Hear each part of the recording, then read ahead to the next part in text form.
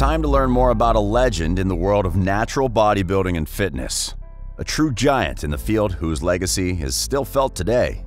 His name was Vince Gironda, and he was known as the Iron Guru. He didn't get this name because he liked eating spinach. Nope. Vince was all about lifting heavy iron and creating bodybuilding champions, and not with the use of steroids like the monsters of today. Vince was all natural and adamant that you could naturally build the perfect physique using only nutrition and sound exercise science. Vince Gironda was a maverick, a nonconformist, a visionary ahead of his time. And you can't help but respect his relentless pursuit of body science, his tireless work ethic, and his die-hard passion for the sport of bodybuilding and helping regular people achieve a body they never would have thought possible for themselves. To understand the man, the myth, and the legend of the Iron Guru, we have to go back to where it all began. Vincent Anselmo Gironda was born in 1917 on the 9th of November in Bronx, New York. When he was 7 years old, Vince moved to California with his family because his father was contracted to be a stuntman in the original Ben-Hur film. Vince was a precocious boy and excelled in all sorts of sports and athletic activities. This included things like gymnastics, horseback riding, shot put, pole vault, hurdles, relay, and even cross country. In fact, as a youth, he set several records in shot put and pole vault. As he got older, he decided to follow in his father's footsteps and become a stuntman. However, this wasn't in the cards for a young Vince. He was told he was too small and skinny to ever be a real stuntman. So, at the age of 22, he signed up at the local YMCA to start lifting some weights to see if he could put a little more muscle on his small frame.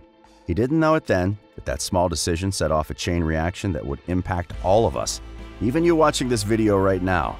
Vince took to weight training like a fish takes to water. He got it and instantly started seeing size gains. He also had a knack for detail. He helped people with their form and eventually became a personal trainer at Easton Brothers Fitness Center. He spent years there honing his craft and really studying the human body. It was here he first started his wild experiments, which would later turn him into a celebrity and a legend known as the Iron Guru. Finally, in 1948, Vince decided he needed to have his own place to call home, a place where he could continue his nutrition and exercise experiments without the looks and judgment by the Easton Brothers crowd. So he set up shop in Studio City, California, in the north of Hollywood, and opened a tiny gym on a busy corner of the city.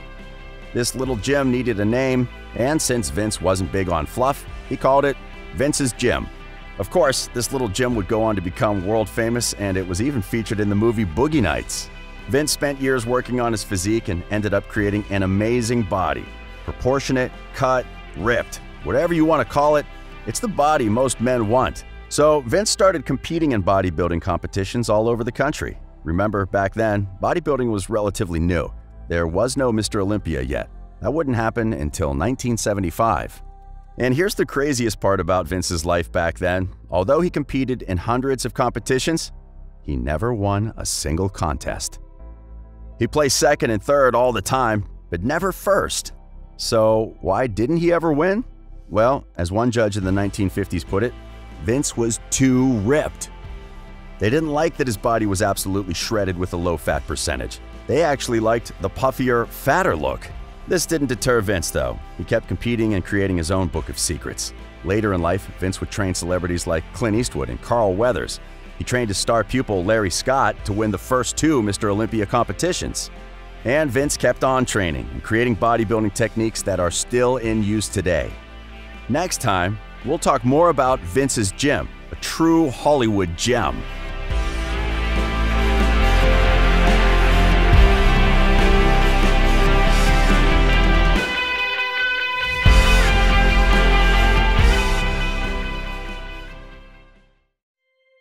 Many people may not recognize the name Vince Gironda, but many do remember hearing the name Vince's Gym.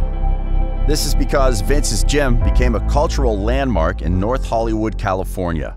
While it didn't get the accolades and fanfare that Gold's Gym received, it was arguably the most important gym in the world for bodybuilders.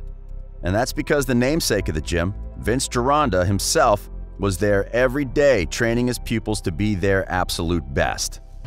Starting in 1948 and lasting all the way to 1995, Vince's Gym was a virtual celebrity hotspot. Vince trained many famous clients right there at the gym. there was no other place like it on Earth. In fact, on any given day of the week, you might bump into stars like Clint Eastwood, James Garner, Carl Weathers, Tommy Chong of Cheech and Chong, Sean Penn, and Eric Estrada. Vince became famous not just as a bodybuilder, but as a body sculptor. That is why starting in the 60s through the 80s, Hollywood sent their leading men and ladies to him to get in shape for upcoming roles. Remember how absolutely jacked Carl Weathers looked playing Apollo Creed? You can thank Vince Gironda. Now, if all Vince did at his gym was train movie stars, that would be more than enough to earn him a high-ranking position in the world of personal trainers. But he did so much more than that. In the early 1960s, a young man named Larry Scott entered Vince's gym. Vince didn't think too much of him at first. He wasn't very big and didn't seem to have the kind of frame or build that would be good for a pro bodybuilder. But Vince saw his dedication and that he showed up every single day and did whatever he was told. That's when Vince concocted his plan. He would turn Larry Scott into a champion. They trained for several years together, gearing up for the first ever Mr. Olympia competition, basically the Super Bowl of bodybuilding competitions. Larry had smaller arms, so Vince had to create a strategy to make his arms look massive. He personally built a new bicep exercise just for Larry. You may have heard of this exercise before. People started calling it the preacher curl.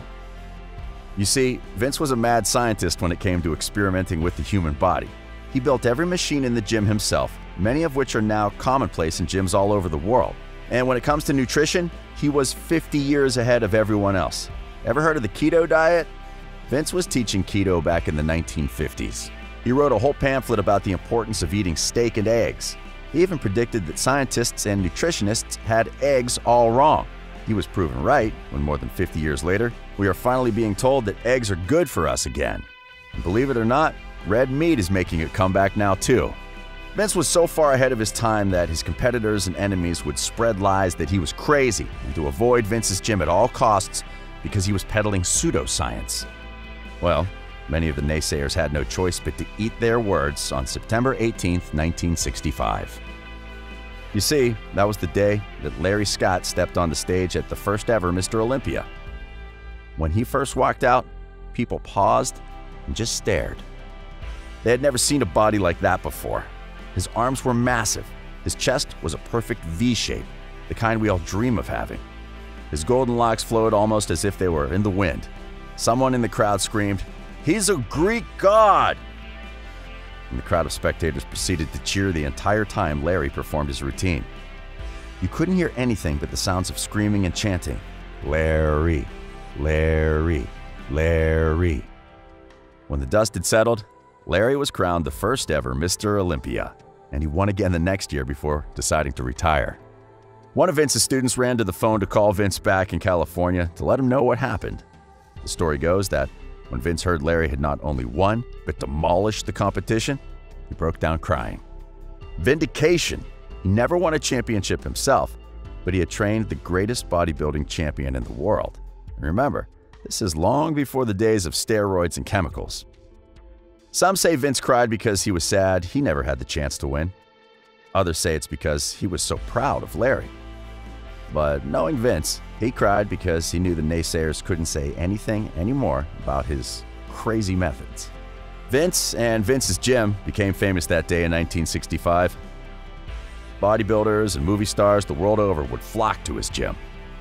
People like the Hulk, Lou Ferrigno, another Mr. Olympia, Frank Zane, and even a very young, pudgy-faced Arnold Schwarzenegger. Vince's gym closed up in 1995, making it almost 50 years. Vince died less than 2 years later, in part because his precious gym was gone. Though Vince died in 1997, his legacy lives on to this day. There was only one Vince Gironda, that's for sure.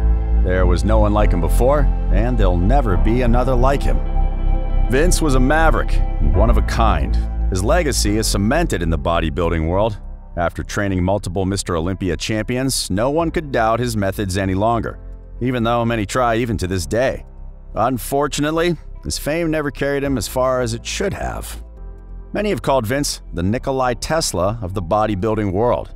If you recall, Tesla invented alternating current energy as well as radio wave technology, but he never got the credit or the monetary reward. Tesla didn't care about the money. He tore up his patent on AC energy, a patent that would have been worth trillions today. Edison took all the credit for Tesla's hard work, and sadly, Nikolai died broke and alone in a New York City apartment. Just like Tesla, Vince was never driven by money, yet he created amazing things. He created the preacher curl, the sissy squat, the drag curl, Gironda dips, the chest-level chin-up, and even the fabled seated row. He taught low-carb and keto protocols as far back as the 1950s. People around him thought he was crazy, and he rarely charged for this information. He would impress a crowd at parties by having them point to any muscle on their body.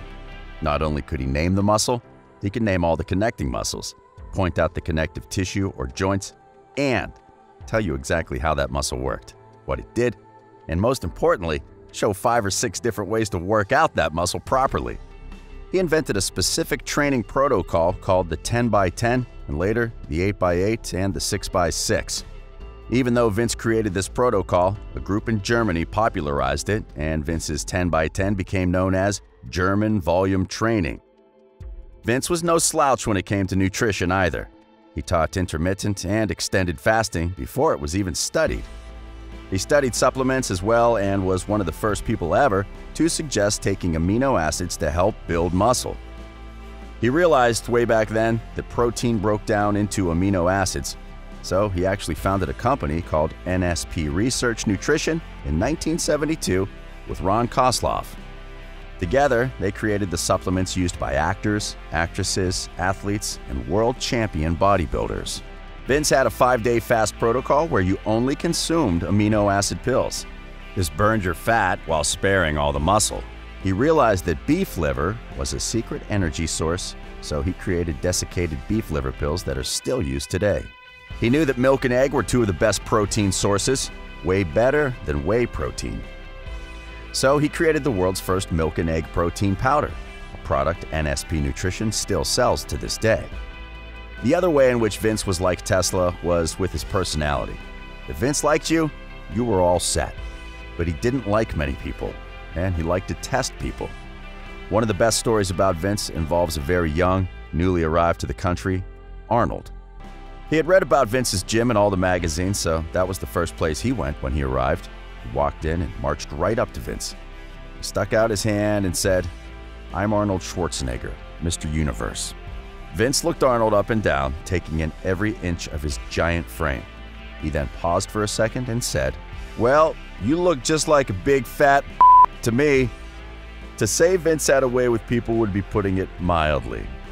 Thankfully, Arnold stayed and trained with Vince and learned many of his secrets. Arnold later talked about what he learned at Vince's gym in his best-selling autobiography. It's extremely difficult to capture the legacy of Vince Gironda. His methods and techniques were absorbed by the mainstream slowly over time. If you tell someone you're eating low-carb or doing a short fast, many won't bat an eye. But in some small way, that way of eating came through the mind of Vince Gironda. When you're at the gym doing a preacher curl or a drag curl, you can thank Vince for that. When you're doing dips or a chin-up, again, thank Vince. Vince died in 1997, an old man without any regrets. Thankfully, his legacy lives on through all the courses, books, seminars, and notes he left behind. And of course, his supplement company, NSP Nutrition, continues to this day selling the same high-quality products Vince personally designed and sourced all those years ago. There aren't many people who change the world and the people in it, and there are even less who have a cultural impact. Vince was able to change the world, the bodybuilding culture, and leave a lasting legacy as the Iron Guru, trainer to the stars, and the sculptor of world champion bodybuilders. Next time you're at the gym working out, be sure to thank Vince Gironda.